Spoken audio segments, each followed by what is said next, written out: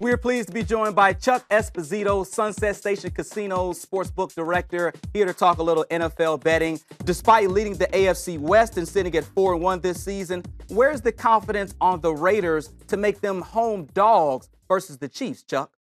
You know, they opened up as the home favorite against the Chiefs. I think it's a couple of reasons. I think they really struggled with the Chiefs last year in 2 games. We know how good Andy Reid is coming out of the bye.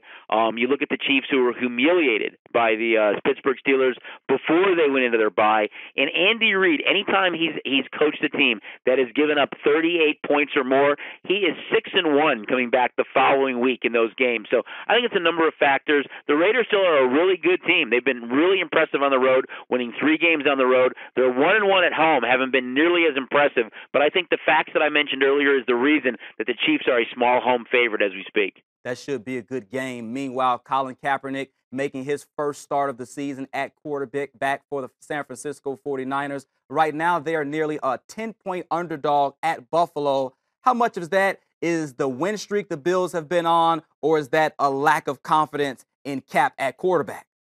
I think it's a combination of all factors. I think, one, you look at Buffalo and how well they've played. They've got huge wins against Arizona and New England. They travel across country and beat the Rams.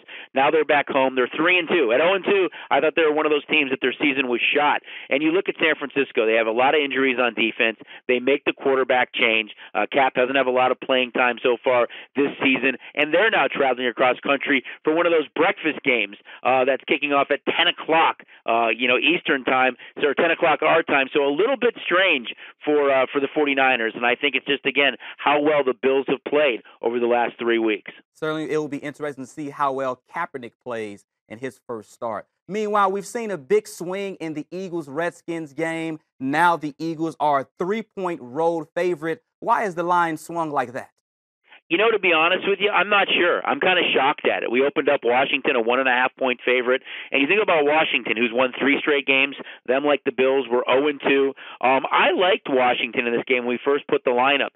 Philly was playing back-to-back road games. Wentz, first time he's had to play back-to-back road games. He turned the ball over against Detroit last week, looked a little bit more like a rookie. But I'm really surprised. The only factor for me is that when Reed isn't in the lineup for Washington, Cousins is 14 touchdown passes and 13 interceptions. When he's in the lineup, he's 27 touchdowns and 6 INTs.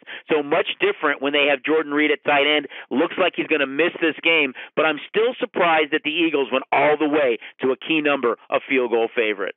NFC East division rivals, always a lot on the line when teams face off in division games. Great insight as always, Chuck. Thanks for being with us here on 120 Sports. Thanks, Clement. Enjoy all the games this weekend.